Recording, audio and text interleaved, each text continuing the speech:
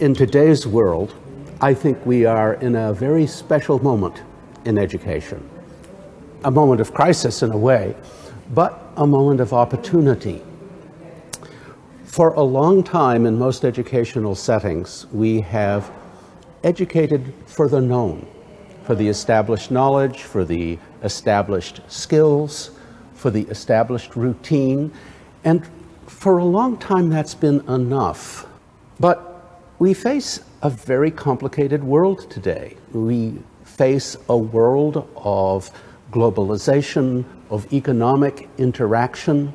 We face a world where people need to communicate with sophistication, need to think ahead, need to plan. We face a world where the best professional opportunities require sophistication in communication, in thinking, and in collaboration. We basically face a world where the old pattern of education does not do so well.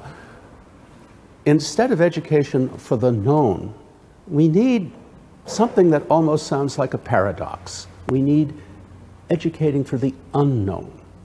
It means that what today's children learn needs to prepare them with great flexibility for a world and for personal lives that may go in many different directions.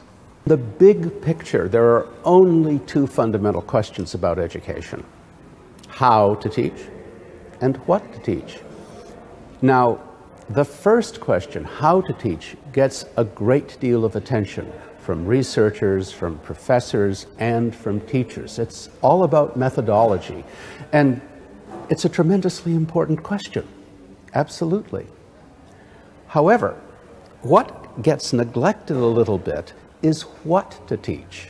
We teach more or less the same thing today that we did 10 years ago, or 20 years ago, or even 50 years ago, with a little bit of updating. The question we have to ask is, today, this topic, is it likely to play a significant role in the lives today's learners are likely to live? If you ask that question about a typical curriculum, here you might say yes, there you might say no. Take the way we study history. Often we study history as a matter of looking closely at particular events. Let's say the French Revolution, the American Revolution, the Roman civilization.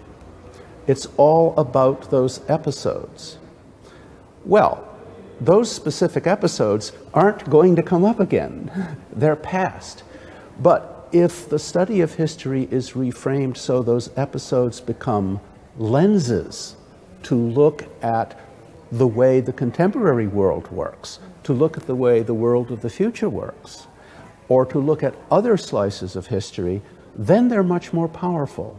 So one has, if you like, reframed the study of a particular to function much more broadly, and therefore it becomes much more meaningful in the lives learners are likely to live.